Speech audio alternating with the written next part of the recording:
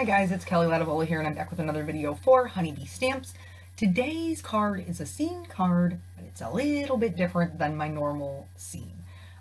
So today I am going to be working with the brand new Brilliant Day stamp set, which I love. Anything that is crafty themed, like any stamps that are crafty themed, they totally make me super happy. And then also the Rainbow Wishes stamp set, and later on I'm going to bring in the stencil. So here I'm just trying to get my positioning correct because I wanted the card to look like colored pencils that were laying on top of a desk for somebody who was working on a card. I hope that makes sense. So like making a card of making a card. But anywho, so the rainbow, the actual rainbow in Rainbow Wishes is a little bit too large because it's meant to fit a real card and not this, made up card. And so I did have to take out the extra circle, the outside circle, and I did that just by inking up the stamp and then going in with a baby wipe and just cleaning up that one line. And then I would run my finger over to make sure there was no moisture and then go ahead and stamp it down. Basically, this made my rainbow just a little bit smaller. Now I did lose a color, which is always a bummer, but it was necessary for me to be able to get it to fit my card. Now, because there is a little bit of lag time in between the inking of the stamp and between the actual stamping, because I have to get rid of that line, the stamping is a little bit more faint. So I just stamped it multiple times until I was happy with the way that it looked. I'm going to do the same thing with my sentiment. You'll see when we get there. So here, just stamping that down, and you guys know me, if you watch my videos, you know that I always re-outline everything with a Copic Safe marker, so this isn't a huge deal for me because I'm going to fix it. But if you have a Misty or another stamp positioner, you can just stamp it until you're happy with the darkness. Here, because I don't like cutting my stamps, I will do it if I have to, but I don't really like cutting them. I know you can put them back together, I realize that, but they just don't look as nice. So here, the little hack that I use is some tape. Sketch tape works. Right here I'm using masking paper, and then I just block off the part that I don't want any ink to get on. Then I'm going to use a scrap piece of paper to make sure after I've cleaned the stamp there isn't anything left on there, and then I'm going to move the stamp to put the word colorful underneath it. And I did have to like scooch my whole cardstock over so that I could fit in the first part of the stamp. So it all fit in the Misty together nicely. And then this one I ended up stamping 3 times because the font is so much more bold.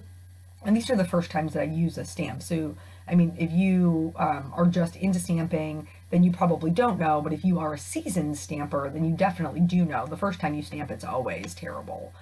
Because the stamps aren't seasoned yet. They don't have any ink on them. And so you can I've heard of people, using an eraser to season them and all kinds of things. I don't. I just stamp it and I got enough ink on there that it stamps nice. So here, this is the last part of my, like, quote-unquote scene that will be stamping. And here, this is the colored pencils. Now, there's also crayons in this set, and they're made to fit what are they? I think they're 6 inches. I think they're 6 inches across. And I did stamp these twice. Because there's a lot going on here, and then you're going to be like, Kelly, it's so weird that bottom corner is totally empty, and you're right, it is, but I'm all about stretching my stamps and getting the most bang for my buck, so I'm going to fix that, don't you worry. Enter T-square ruler. So in order for my scene to work, I needed to create a background that was like a desk. Now I can't do, like, I wish I could mimic my own desk, but my desk is a glass top. It's black and clear, just see-through glass. So I would have to draw all the mess that's underneath my desk on my card, and that's not really that pretty. So I just went with a straight wood desk. It was the easiest way to get the look that I wanted. And here I'm just coming in, I'm using the grid paper pack from Simon. That's always my background. You guys know that I love this thing. There's a couple of other companies that have them too. My favorite thing is, I think, Stuz and somebody else. Forgive me, my allergies. You guys know this by now. So anyway, so I'm just using it's 1 square or 1/4 of an inch. Then I'm going to go back in And the EK Success journaling pens, which is what I'm using. Now you can also use a Micron, you can use a Copic multi-liner. There's a lot of options out there. I just really like these ones. And it was kind of a happy accident that I found them. But anywho, they come in different size nibs. And what that means is how thick or bold your line is. And so I'm working with a 0.35 here because that was the closest I could get to the actual stamp line. And then I'm just elongating those lines. So I'm making my colored pencils just a little bit longer.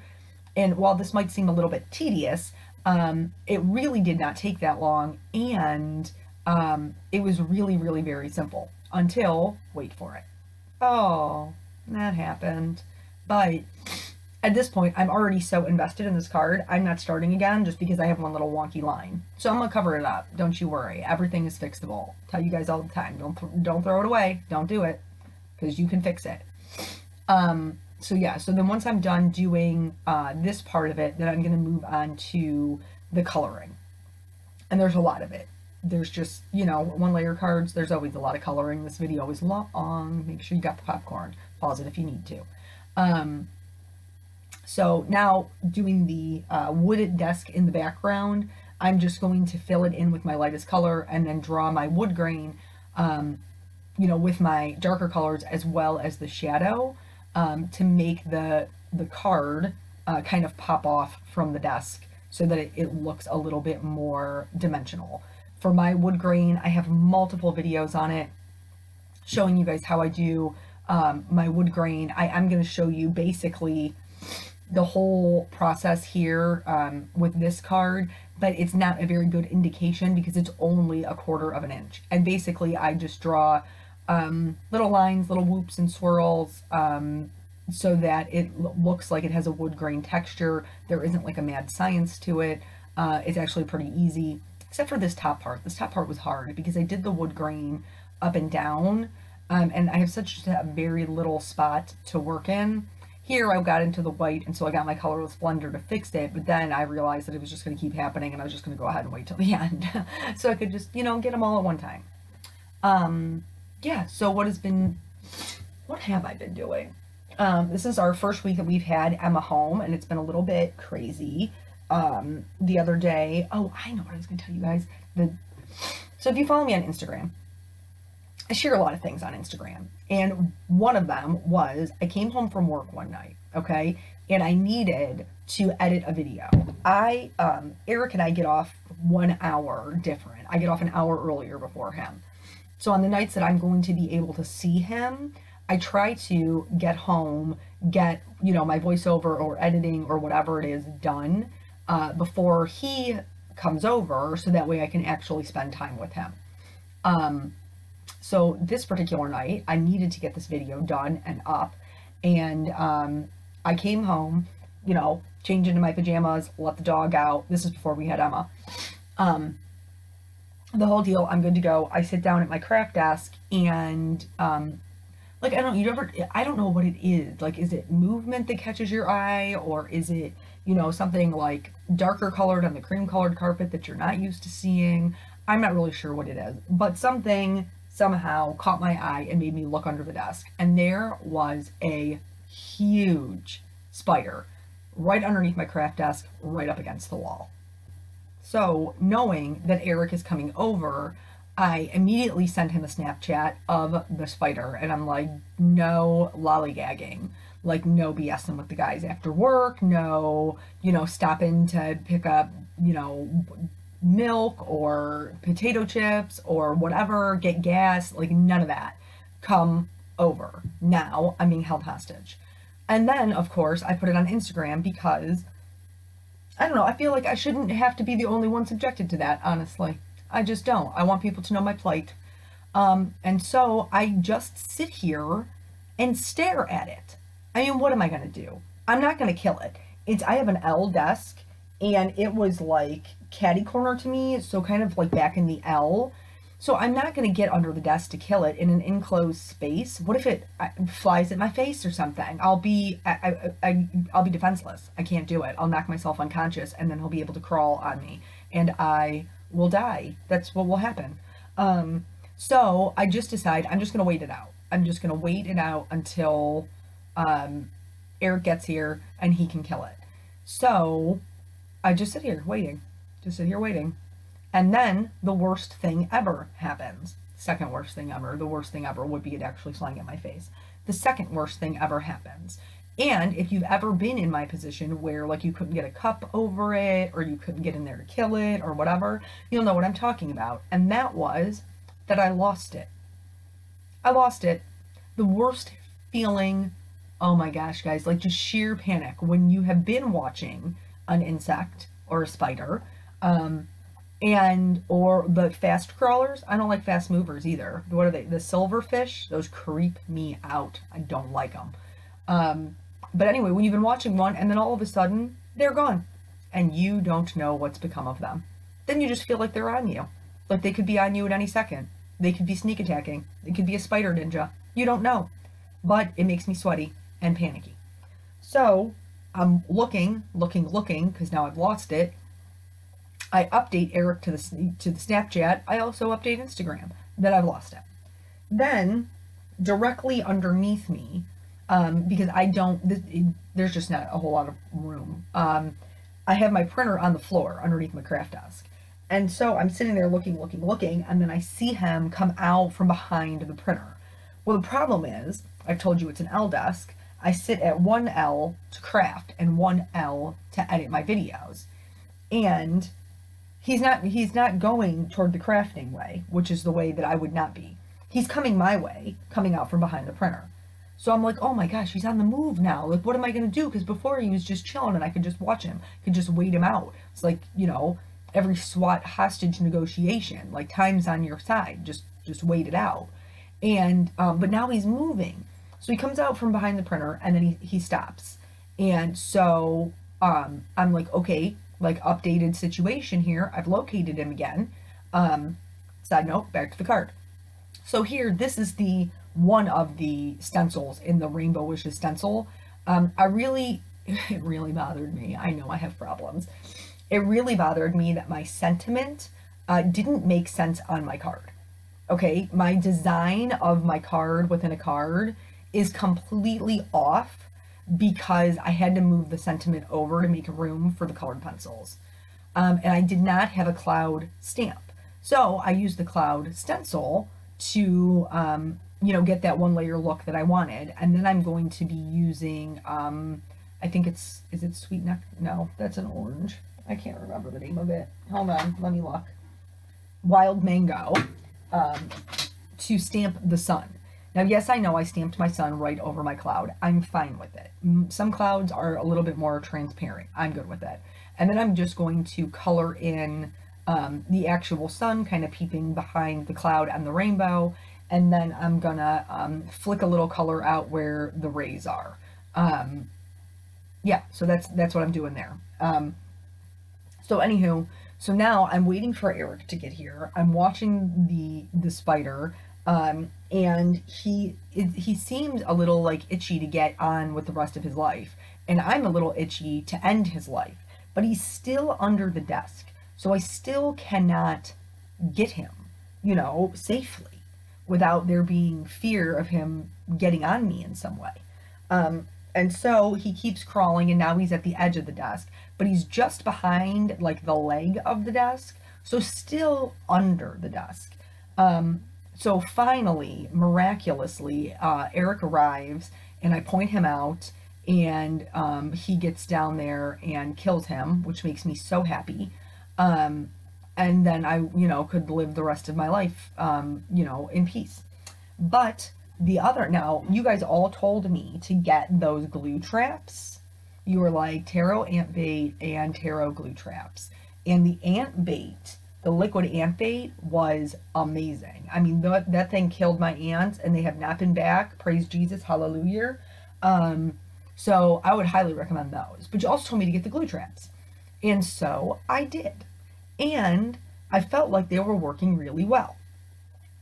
I put one in the craft room up against the wall, because they say to put them up against the wall. And then I put one in my bedroom up against the wall, one in Peanut's room up against the wall, and one in the kitchen up against the wall, the outside wall. And so I felt like I had all my bases covered for the glue traps. And then I promptly told Eric that it was his job to check them because I didn't want to know. I did not want to know. And so the one in the craft room, I can't remember what it was. Nathan dropped something. I dropped something. Somebody dropped something in the craft room, and I bent down to pick it up, and I happened to catch that there was a spider carcass in the glue trap in the craft room. And so I tell Eric, you are going to have to get rid of this. It's got a carcass in it. And we lead very busy lives with very busy schedules, and he forgot to get it. But last weekend, he was folding some clothes in my bedroom and was like, hey, these glue traps are doing their job, like, well.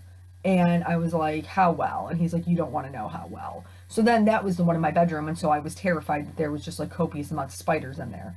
And he said, but I can't get the bodies out. And I was like, no, you're not supposed to get the bodies out. You just throw away the whole glue trap and then we put a new one down, like no big deal. Here, I've sped up the coloring because I wanted you to be able to see all of the color combinations, but I'm literally doing the same thing five times, 6 times, 1, 2, 3, 4, 5 times. I can count. Aren't you proud of me? And so it wasn't necessary to just watch the same thing over and over again.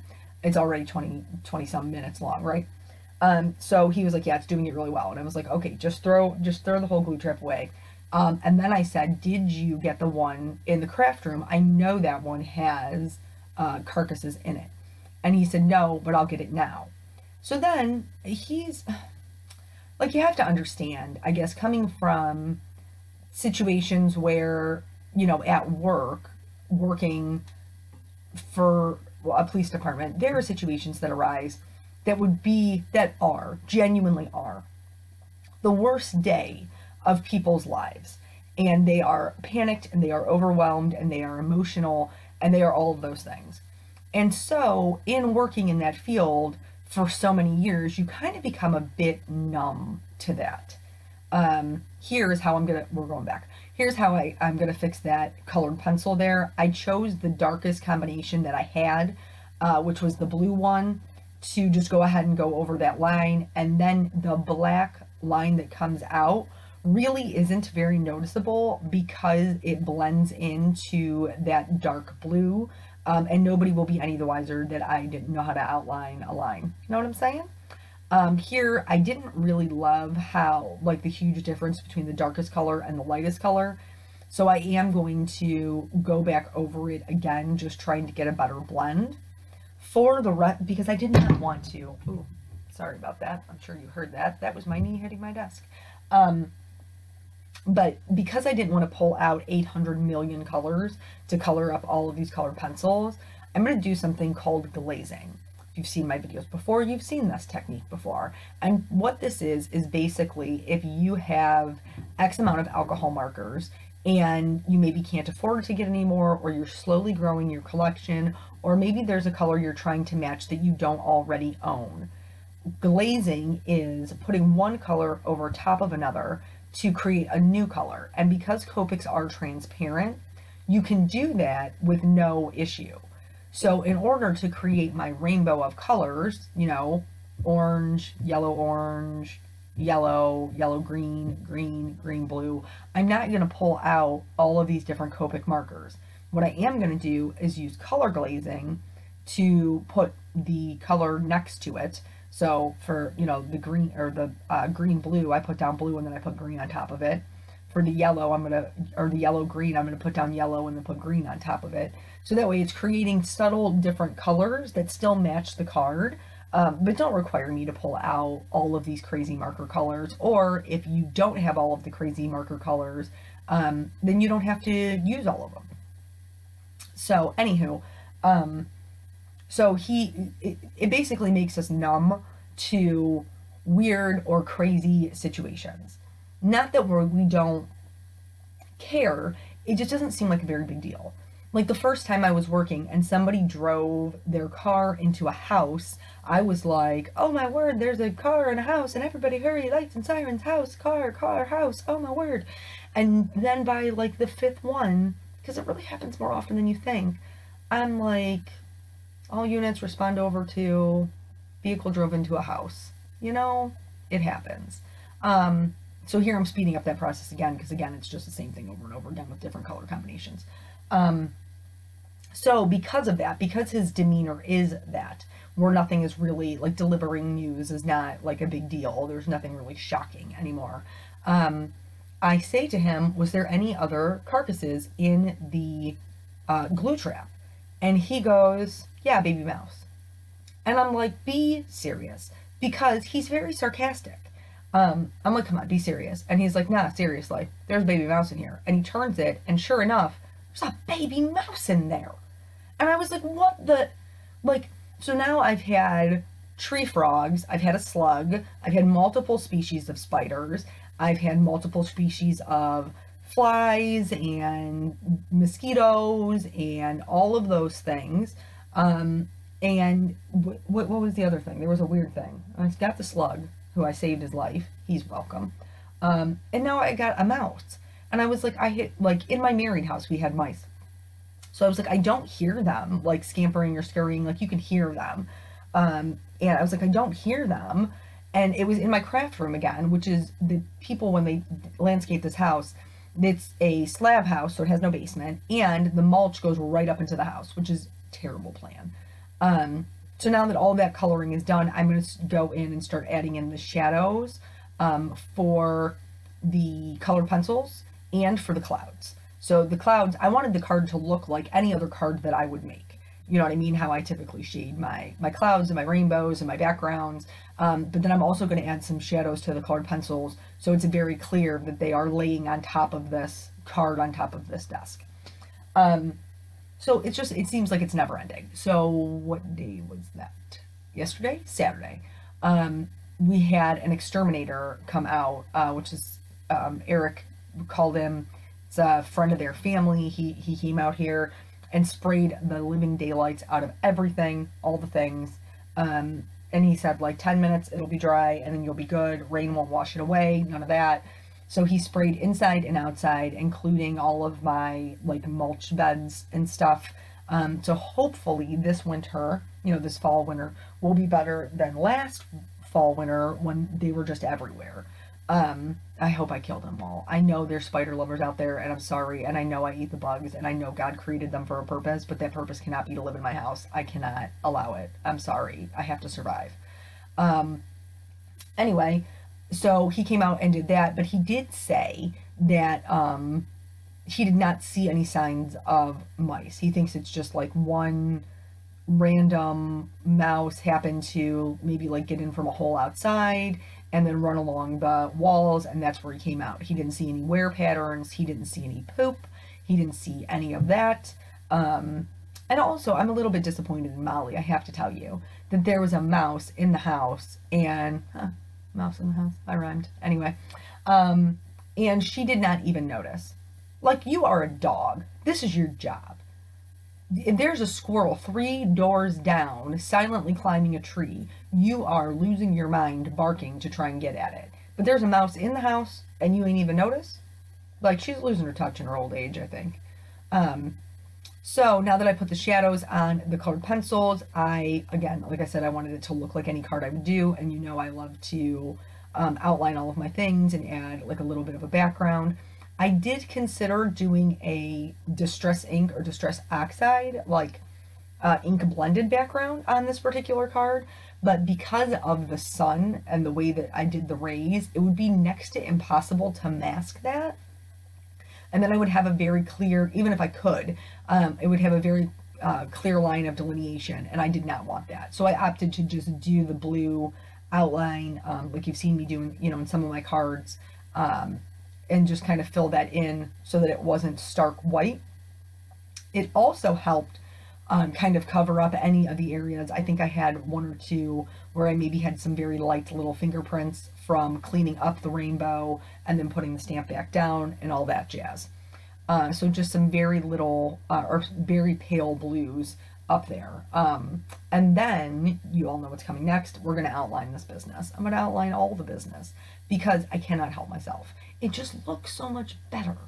And there are people who say, you know, can't you just stamp it again? Yes, I probably could, but to me, this is easier and I enjoy the process. I enjoy the outlining, but you very well could just overstamp it. Here, I'm using these moonstone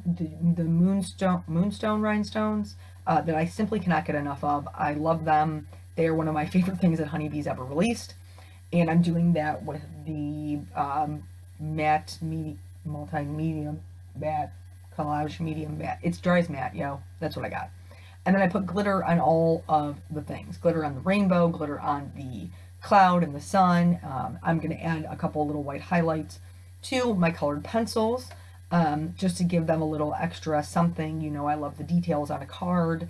And then that is it. Like, that's the whole card. I really like it. I think it's fun. I think it is a little bit different than the scenes I normally make, and I hope the recipient can appreciate it. But yeah, so thank you guys so much for joining me, and I will catch you in the next video. Bye.